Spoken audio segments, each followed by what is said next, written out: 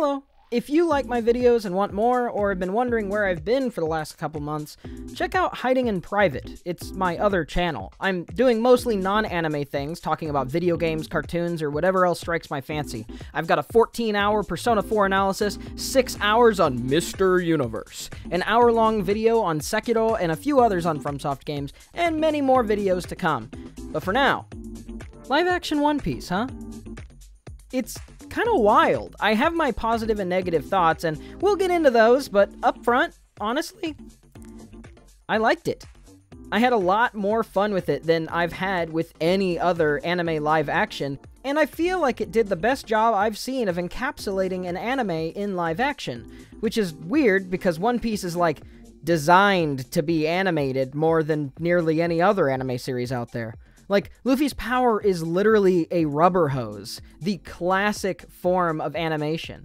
But yeah, let's get into it. Honestly, a lot of the effects were very charming. They felt very camp, but very well done. It reminds me of the live-action adaptations made in Japan for a lot of series, like Death Note. But at the same time, they clearly had way more money and way more time put into the effects. And that didn't just stop with the CG, but also with the practical effects. And the set designs. Oh my god, the Barashier looked fantastic. Kaya's house looked brilliantly extravagant, filled with things. And the tangerine field that Nami runs through, they're all great. The usage of the original One Piece score was also subtle and satisfying. The way that they play the Bink Sake instrumental in the background when young Luffy is on Shank's ship, and how the instrumental of the original One Piece opening plays only once they sail off on the Going Merry for the first time. Really nice, subtle touches. I mean, I guess the One Piece opening plays another time, but that's a really good choice for the first time. Classic themes from the anime also have remixed appearances, especially in the Luffy vs. Arlong fight. A lot of the same motifs are clearly being used, but they're not just ripping the soundtrack that we've heard in the anime for the last 85 years. It honestly just felt very intentional. Another thing I have to congratulate is the pacing. Genuinely, the way that Episode 1 weaves all of the intro stuff with Romance Dawn and Zoro and Nami, and it's so well paced and charming. And the changes to Kobe throughout the whole 8 episodes, personally, and his more clear presence in the story, for me, was much appreciated. Like, they even took a lot of creative liberties, but all of the story or plot-based ones seem to avoid any important things and only play with necessary but not necessarily specific details. Something else I liked: One Piece is weird. It's an alternate world, and there's a lot of weird crap all over the place, and most media these days, especially live action, especially in America, if it does something weird, they have to scream in your face about how self-aware they are about it. Not with live action One Piece, and thank God for that. When Garp shows up in his dog hat, we didn't get a stupid quip like, "Okay, buddy, what are you wearing?" Or, "Oh, look who the dog dragged in." That stupid, insecure Marvel movie quippery that seems to poison every big budget nowadays. It's not in the show. At all. Not a single stupid, insecure, stroking for the audience moment. Something that I think, unfortunately, was many of the things that sort of over-encumbered the problems with many other live actions, like the Netflix Death Note and Cowboy Bebop. All in all, it really didn't feel like they made any compromises on the silliness. They just played it straight, like it was normal, and that was perfect.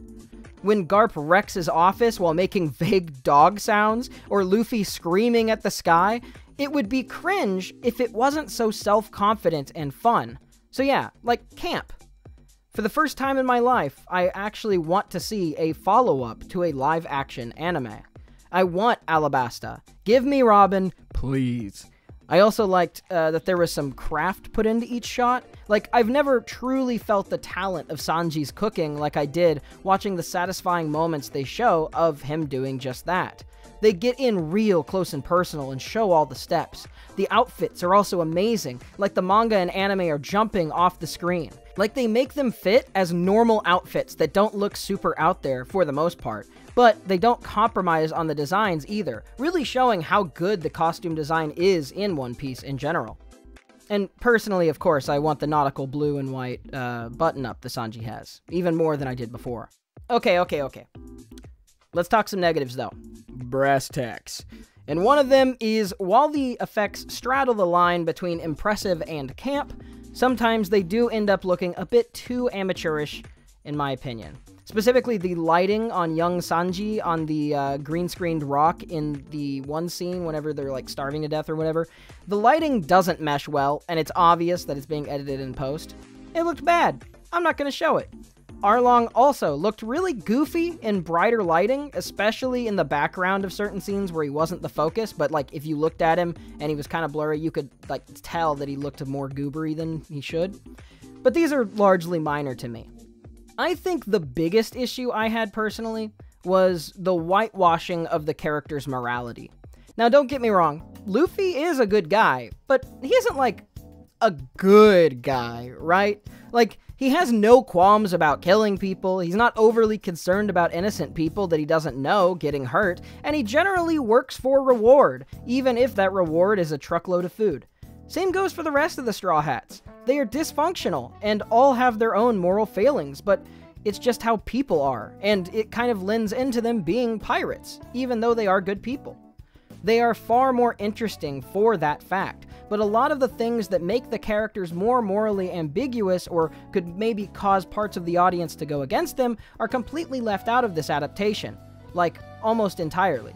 The biggest of which for me was with Nami, who is given multiple extra scenes showing her inner conflict and uncertainty and eventually abandoning her crew, while in the source material, she basically just disappears when nobody's looking during the Don Krieg and Arlong stuff.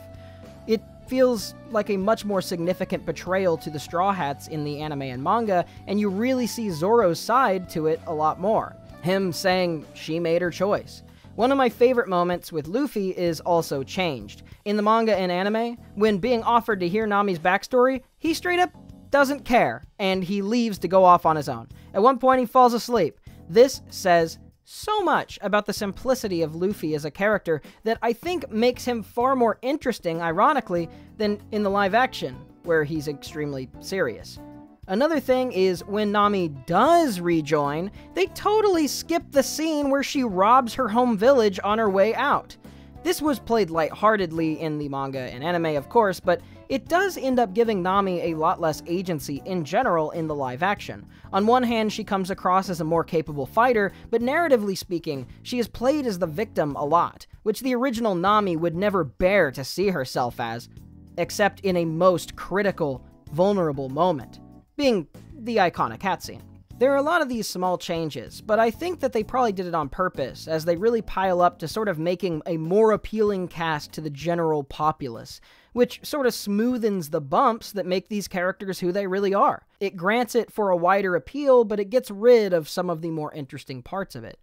It was probably my least favorite part of the live action. Because while Luffy is never someone who would let someone hurt his nakama, he's not really all that much of a power of friendship guy either. He's carefree, he has fun, he loves fighting for the sake of fighting.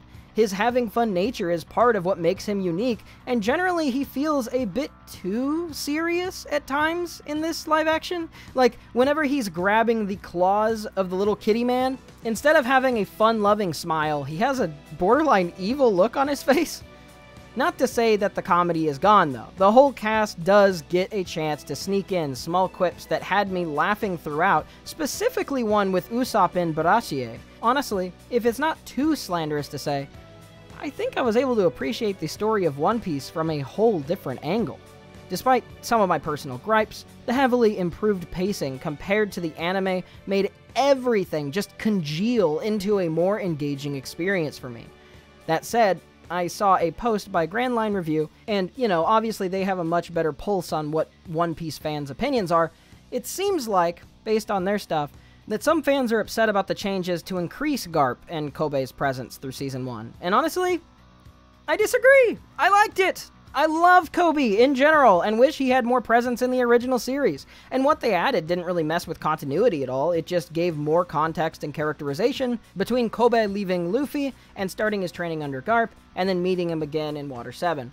I also really liked how much more we got to see of Garp as both a proud grandfather and a proud Marine, and the conflict between that is so fun. His anger at his grandson for choosing to be a pirate, and his pride in his grandson's capability, resilience, and spirit were such fun, conflicting parts of him in the manga, and getting it highlighted even more here was a joy for me to see personally. It's also clear that it came from a place of concern. As one who saw Gold Roger die, he doesn't want to see his grandson reach the same fate. Honestly, a really enjoyable change for me. I loved Garp, I loved Kobe and all of their stuff, every minute of it. I even like Helmeppo way more than I do in the original series because of this. In my mind, these are the sorts of adaptation flares that we should revel in. They don't replace the source material, but they expand or adjust context for things of how we would see the world in ways that are largely inconsequential to actual world building and continuity. Anyways, sorry, it's been so long since I posted here. Honestly, I mentioned a couple times how times were getting rough and money was really tight, and I honestly had to basically give up and buckle down for a bit and do what I could to make by. Truth is, Japanese companies still operate on the copyright understanding of a drunk brain-damaged serf from the 1400s. In fact, I currently have a copyright strike on my channel for a video I already fought the company off for copyright 3 years ago. As for the video removed by YouTube, I'll still have it available on Patreon, of course, but it sucks. It's gonna suppress Hiding in Public as a channel a ton. But, you know, it's just tiring. Every time I spend tons of creative time and energy on videos, the patron support, which I do appreciate a ton, and the AdSense just weren't enough to justify the total amount of hours I put in. When I was making enough money to support myself proper, when I was getting a lot of fan donations on Twitch, that mostly dried up. Now, if money was no problem, obviously this would not be an issue.